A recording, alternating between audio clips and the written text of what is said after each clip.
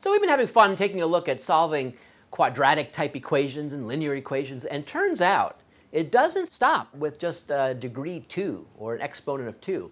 You can have equations of higher and higher and higher degrees. And those are actually examples of polynomials, and when you set them to equal to something else, then they're polynomial equations. So a polynomial equation is just a kind of an interesting blend of coefficients and x's to higher and higher powers that are all integral, and it's just great fun. Let me show you an example of one, because it turns out we've already established the techniques to solve even the big scary ones. Check out this awesome polynomial equation. 2x to the 5th, wow! Now we're talking. Minus 2x cubed equals 144x. And we want to now solve this for x, find the solutions. So where do we begin? Well, think about the quadratic theme. The quadratic theme, of course, if you have a quadratic, I want everyone to come to my side of the equation and set it equal to 0 and then factor. And by factoring and have it equal 0, we have something really cool. Because we know that if I have two numbers, if I'm thinking of two numbers and their product is 0, either one of them has to be 0 or the other one has to be 0. That's the only way it's going to happen. That's why we set everything equal to 0 when we have higher degrees. So it's a similar principle here. We want to actually take this equation and write an equivalent equation where we actually have it equal to 0. So let's take a look at this one here. This is not quite equal to 0. So I'll take this stuff here, this 144x, I'm going to bring it to the other side by subtracting 144 from each side, 144x from each side. If I subtract 144x from each side, then I'm going to get a 0 here, and then the other side will have lots of stuff. Let's not worry about that. I can see already you're, no, it's too much stuff. Just calm down. Everyone calm down. We're going to have 2x to the 5th minus 2x cubed. And now I'm subtracting 144x, and now that equals 0. So this is the equivalent equation to the first one, and this is the one that I want us to think about.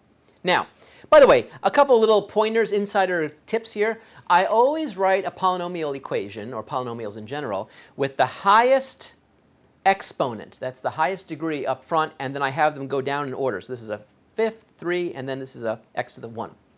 Some people get kind of confused because those big coefficients are scary. Ignore the coefficients in terms of just the ordering. I always order the largest degree and then all the way down. It makes it easier for me.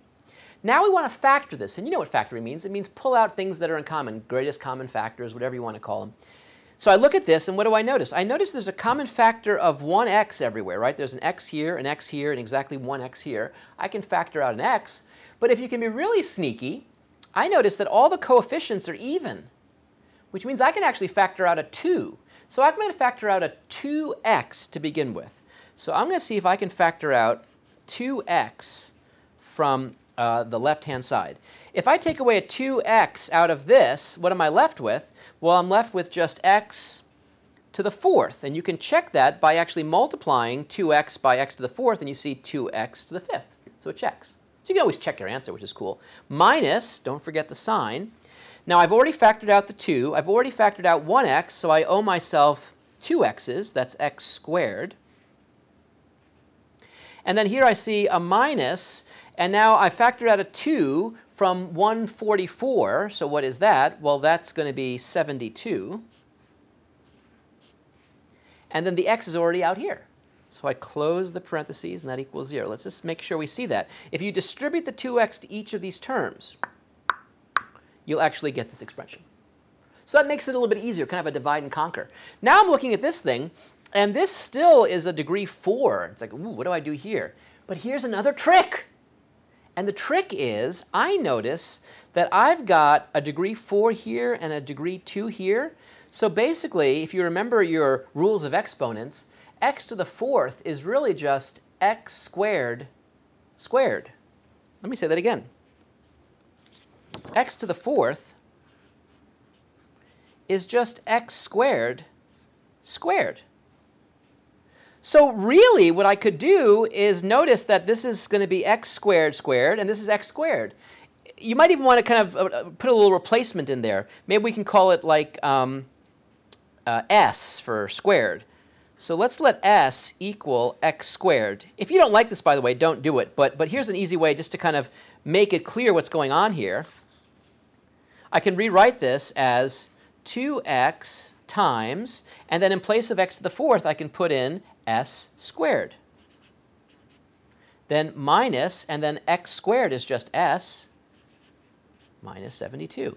And now you realize, look, it was a quadratic in camouflage. So now I can look at this as a quadratic and say, boy, maybe I can actually factor it. Well, let's see if I can factor it.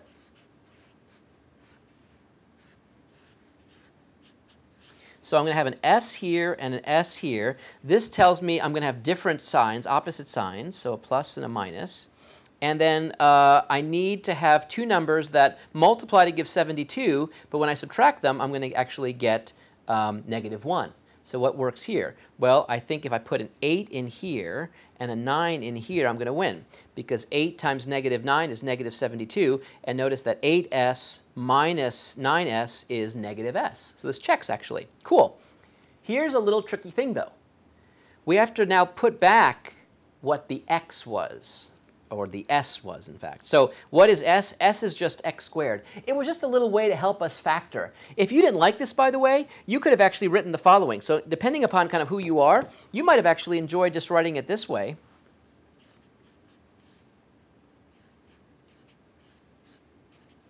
And some people like this, by the way. Crazy, of course, but they're out there. And then try to factor it just directly with x's. And if you like that, that's totally cool, and that's totally great. But if you have trouble kind of seeing the squared kind of stuff and that scares you, then just call it something else for a second. But now, put it back in. So I have 2x, and remember the s is just x squared. And then the s is just x squared. And now I have to solve this. Well, so now how do I solve this? Well, I've got the product of three things equaling 0. Therefore, either the first equals 0, the second equals 0, or the third equals 0. Let's take each case separately. So let's look at the first case. So either 2x equals 0. So if 2x equals 0, if I divide both sides by 2, that tells me that x equals 0. So one solution is x equals 0. What's another solution? Well, another solution would be if this thing equals 0. So what if x squared plus 8 equals 0?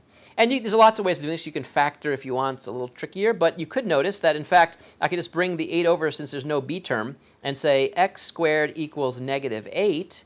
And then I can take plus or minus the square root of both sides. Since it's quadratic, there's always two answers, right? Exponent 2 answers 2. Plus or minus square root of -8. Now, -8 under square root, that's not going to be real. That is out of this world. It's a complex number.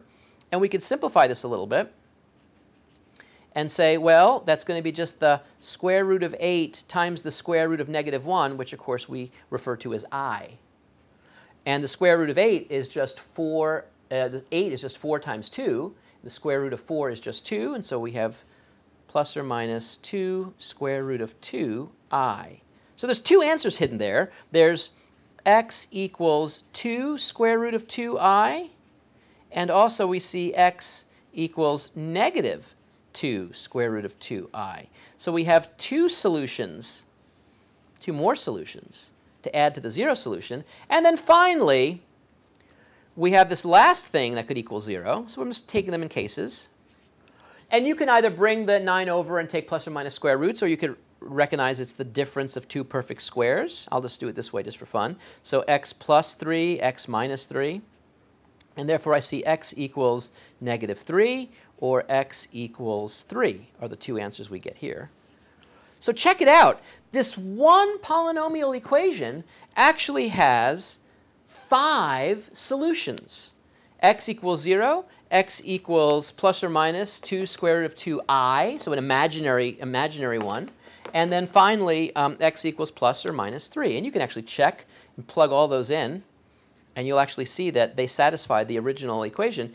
By the way, I am not shocked that we got 5 solutions, because I see that this polynomial is of degree 5. Remember, I ordered them from highest to lowest? When I see a degree 5, that tells me that there could be all the way up to 5 solutions.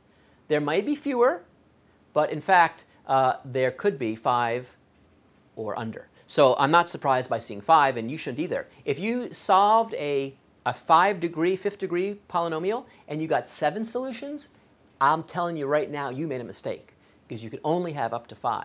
You might have 1, 2, 3, and so forth, but you're going to have no more than 5. Solving polynomial equations, really, it's just a natural extension of what we've been thinking about with linear and quadratic equations.